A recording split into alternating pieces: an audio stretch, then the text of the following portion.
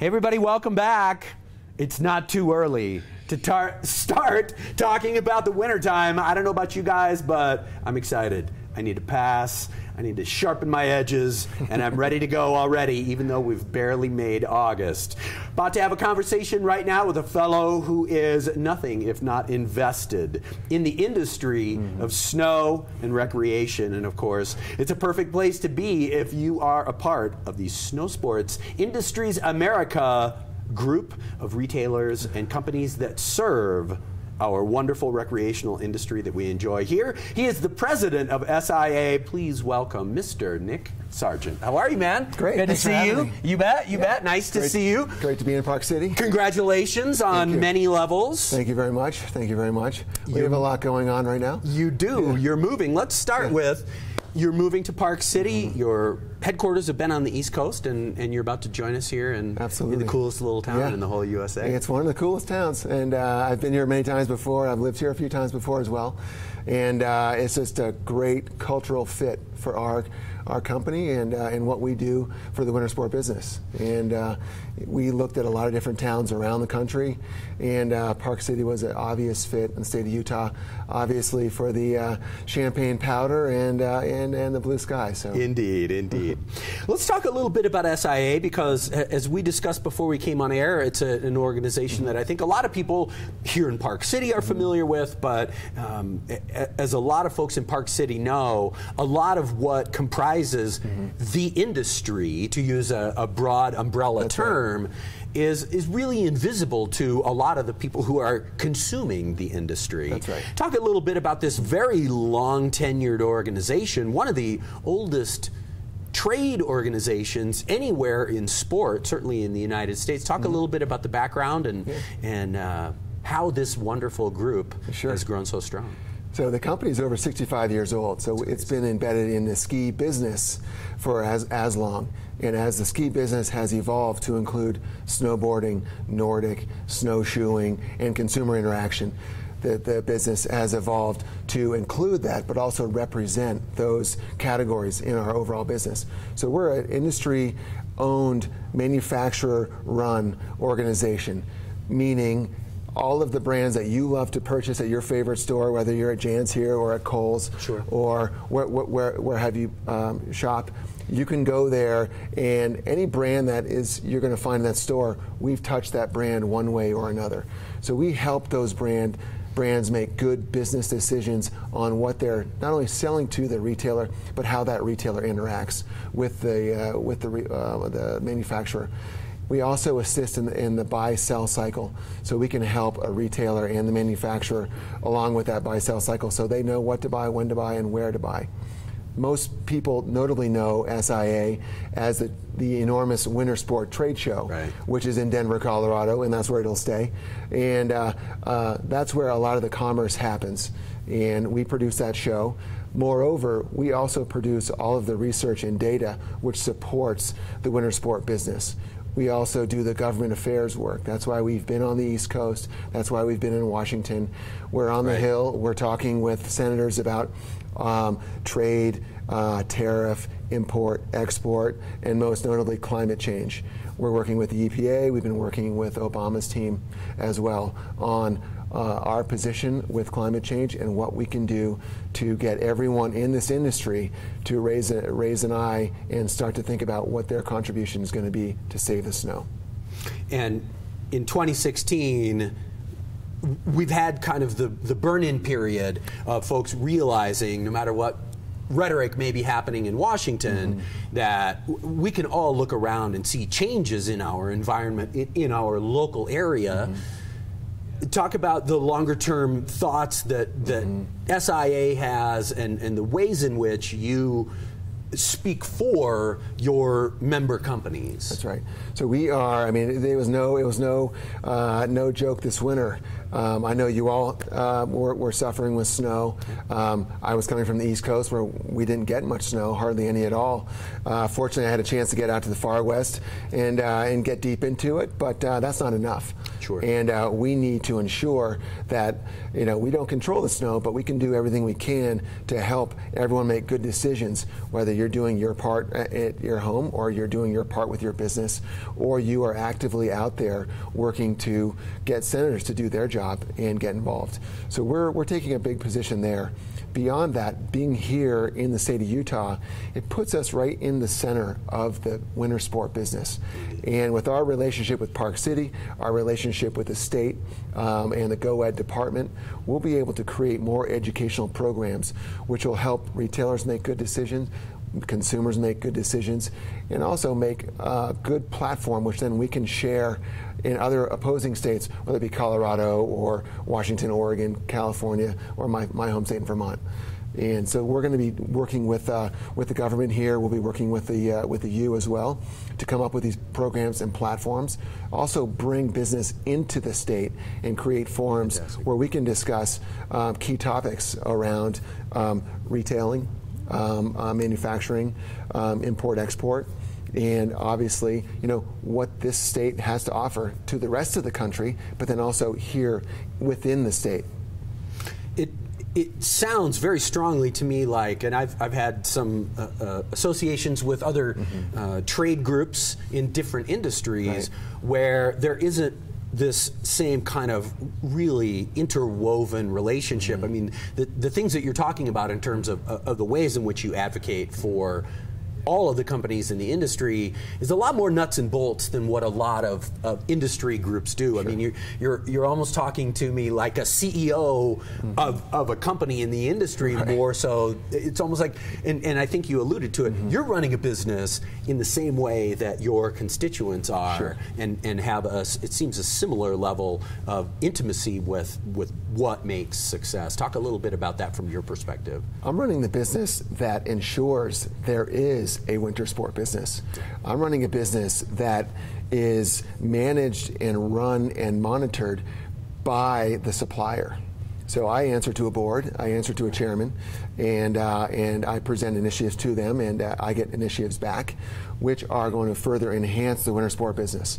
So I'm in the business of snow, I'm in the business of winter, I'm in the business of creating a future for not only you and myself, but the next generation. Absolutely. We're about to embark on a generational shift where you're going to see a lot of older CEOs and leaders in our organization moving away from the sport and retiring. Sure. They've earned that, and I'm sure they'll enjoy their future, but it's our time now, and it's our generation, and it's our time to contribute. And so I'm here to do my part and run this organization the best I can and ensure that we can get out there and rip turns in Park City or Deer Valley or head down to the canyons. Sure. And whether you're on a snowboard or skis or you're ATing or you're on the golf course on snowshoes. It's all about enjoying winter and enjoying being outside. Indeed. Let's do this. Let's take a quick break, and I want to focus on the future. The changes that you're speaking of are always a fascinating analysis. So let's talk more about that. Great. We'll be right back. More with Nick Sargent. He's the president of SIA. We're going to continue to talk about that blessed moment when the snow flies very soon. We'll be right back. Welcome back. We are talking SnowSports Industries America with its president, Mr. Nick Sargent. Welcome back. Thank you very much. So let's get all up in the future. Yeah. Here you are. You mentioned that you're almost 1 year on the job, but basically with this move to Park City, kind of feels like you're in the starting blocks, ready to blast out. Talk about what your plan is, both for the association, and talk about the long-term trends in addition to climate change that you see and how that will affect your job and the industry itself. Sure. So the organization has been around for a long time, as I mentioned earlier, and with this move here to Park City, that gives us the ability to create a new platform. And most people, as I said earlier, before, know us for our trade show. And we need to take a stronger position and kind of pound our chest a little bit more about the other work we do. Sure. And so we're going to be working hard to address the educational needs that our industry needs. through retail and through manufacturing, and then through research and data as well. And so we're going to take a new stab at that. We're going to up the ante on the trade show. There's a lot of competitors out there. There's one happening down the road in Salt Lake right now. Hope they're having a good show. But we need to be doing a better job, and we need to be more engaged with the industry, more relevant, and delivering a better proposition.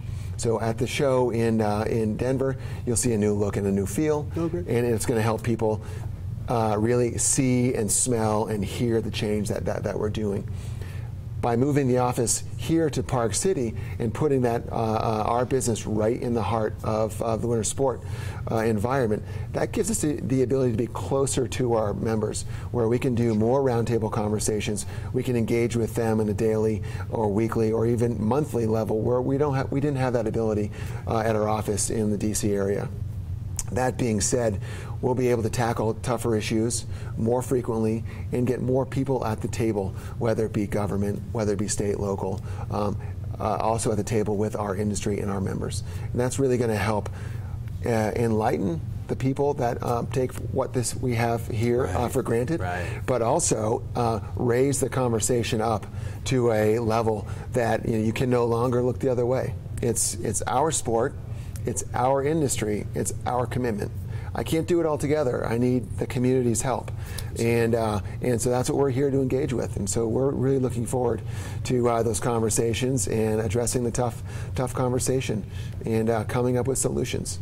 And no question, when you look at any recreational industry or recreational sports industry, I always kind of refer back to the panopticon concept of looking in every direction at all of this competition, because you're competing against Miami and you're competing against San Diego, and outside of just what folks might be doing staying home and skiing on the East Coast versus coming to Park City or going somewhere else.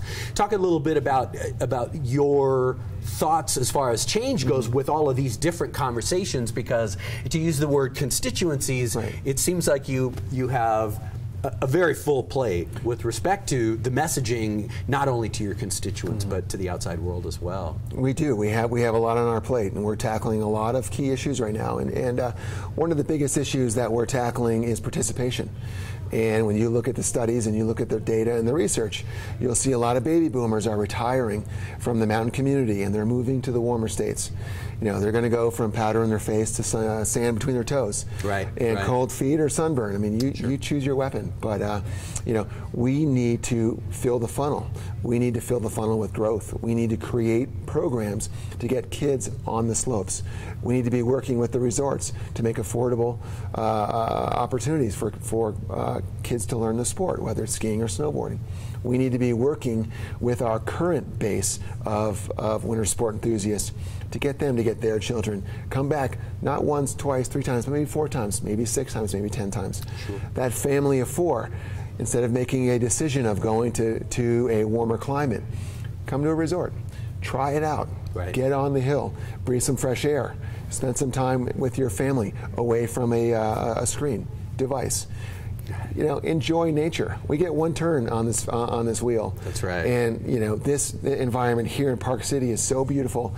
Every morning I got up early this morning and was watching the sunrise. I was on East Coast time, and it was so gorgeous. And you don't see that every day. And the things that you take for granted, you need to take a step back, take a breath, and remember why you're doing this, and remember why you like to go out and get cold. Remember why you like to get your feet, nearly frostbit. Sure. It's the fun, it's the joy, it's the exhilaration, but more importantly, it's the family time. I have a family as well, and we all ski and ride, and that time on the hill is precious. Absolutely. And it goes quickly. So enjoy it. I'm stoked, man. I'm all ready. I'm ready for opening day right now. Tell folks where they can find out more about SIA America's online, and maybe a call to action for folks out there who just maybe, like me, just a skier, snowboarder. How can they get involved? In what ways can they help benefit the industry for their own good? Sure. So you can go to SIA.org, and you can get all the information you need there. We also have a lot of video content and blogs that we'll be sending out. So if you register, you'll be on our mailer, and you'll get an update once a month personally from me, but also you'll get weekly blogs from our industry. And that's very informative. We're covering a lot of topics and things you might not know about, so pay attention and sign up. But again, for the personal challenge, get out there, try the sport, get out there, go visit a retailer, get the right equipment, get the right ski or board, get the right gear. Work with your retailer. Get the right product that's good for you, and go out and use it. Don't put it in a closet. Don't wear it to the grocery store looking for people to turn their head. Get outside, make a turn, and I'll guarantee you're going to have a great time and a huge smile. Well said, my friend. I have to say that I'm greatly heartened after this conversation that the entire industry has a group, an organization, and a mind of a CEO that has the best interests of all of us in mind, and I greatly appreciate you being here. Best wishes. Welcome to Park City, and don't be a stranger. Come back and see us. Will do. Thank you very much. Appreciate it. Nick Sargent, he is the president of SIA, SnowSports Industries America. Check them out at SIA.org. There's a lot of content for you to learn more about the industry and support the industry that we all love so very much. We're going to take a break. We'll be back with much more show right after this, because I love you.